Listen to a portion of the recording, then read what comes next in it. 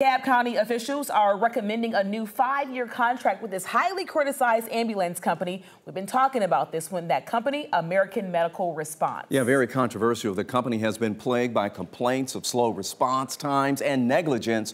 The county slapped AMR with more than $1 million in fines in the last year and a half. DeKalb County officials say they've instituted new policies and training that will help improve AMR's response times.